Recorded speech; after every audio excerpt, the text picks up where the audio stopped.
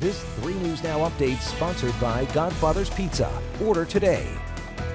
I'm Sydney Gray with 3 News Now. Here's a look at what's happening now. Council Bluffs will be front and center in the presidential race, with 2 candidates making campaign stops this weekend. Tomorrow, Marianne Williamson will speak at Studio Bliss Yoga near Canesville Boulevard and Frank Street from 3:30 to 5. Despite being down in the polls, the best-selling author and activist is hoping to gain support. Sunday, Elizabeth Warren will make stops in both Council Bluffs and Clarinda. The Massachusetts senator is still among the top 4 in the most recent Iowa polls. She will be at the Garrison Coffee House in Clarinda around 10:45 Sunday morning and at Council Bluffs Wilson Junior High School with an event starting at 3:15.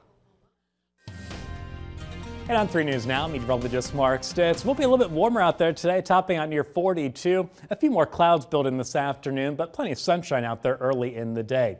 As we go into the nighttime hours, rain becomes much more widespread across the region. That's going to continue for a good chunk of the night. But with temperatures in the mid to upper 30s here in the metro, we will only see rainfall, making those for wet roads and not icy roads. But northeast Nebraska running a little bit colder. Early in the night, you guys could see a few slippery spots up in that part of the state.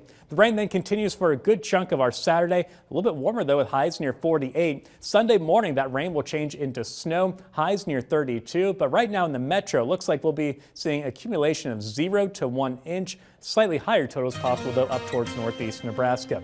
Monday, the snow comes to an end. We're breezy and colder with highs in the upper 20s, but we slowly warm up back into low 40s by the time we start 2020.